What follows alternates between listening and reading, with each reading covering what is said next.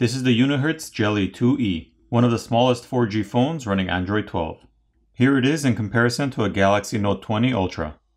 And here's a comparison to the size of a quarter. Let's take it apart and look at the inside.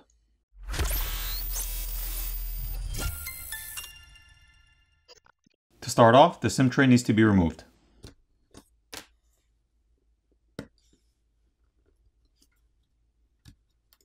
Here's a look at that. There's a single T4 or Torx 4 screw on the bottom which needs to be removed. There are plastic catches around the frame of the screen which are holding it down to the housing, so you'll need to get a pry tool in between the frame of the screen and the back housing and run along the edges to pop off the catches. The screen can be lifted up from the left to the right. There are 2 Phillips screws which need to be removed. The flex cables for the screen can now be disconnected. On the back of the screen there are thermal pads which sit on top of the processor, the RAM, and other chips. And these thermal pads help transfer heat away from the components. The earpiece speaker is located on top and it's held down with some adhesive, and next to it is the proximity sensor board. The battery flex cable can also be disconnected. And there are 7 Phillips screws which need to be removed. There are 2 more flex cables which need to be disconnected.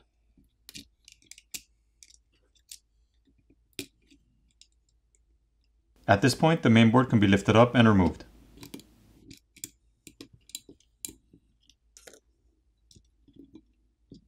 The SIM card and memory card reader is located here, and the 8 megapixel front-facing camera is located on top. Here's a better look at the processor and RAM.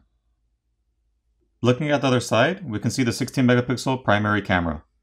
This camera does not have OIS or optical image stabilization. The USB-C charger port is located on the bottom corner and soldered to the board, and the microphone is located on the other corner. There are 2 Phillips screws which need to be removed. The plastic cover can be lifted up and removed, revealing the connectors for the cameras which can be disconnected by just popping them off. To remove the battery, there's some adhesive underneath it, so you have to gently pry it off.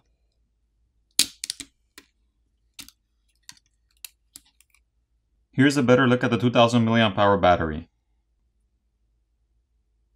This plastic assembly can be removed from the housing.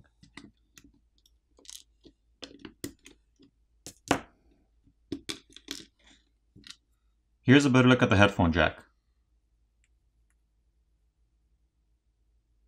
There are some antenna lines drawn on this plastic assembly, which are the light gray color lines, and the infrared or IR blaster is located on the other side. The speaker assembly can also be removed. There are some more antenna lines drawn on this plastic cover, and there's a mesh filter and rubber gasket over the speaker opening. The vibrator motor is located on this side. The flex cable for the LED flash is located here, and this flex cable is for the fingerprint reader. So if you need to replace the fingerprint reader, you gently heat up this area and push out on the fingerprint reader from the back, so you'd pry it off from the housing. The camera lens cover itself is held down with some adhesive, so if you needed to replace that, you could just heat it up and pry it off. You wouldn't have to disassemble the phone. And the back housing itself is made of some strong plastic.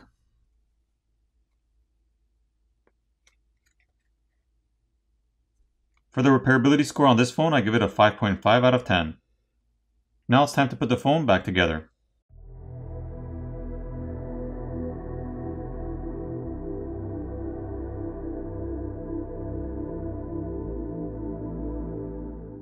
Once everything's back in place, power on the phone, and you're done.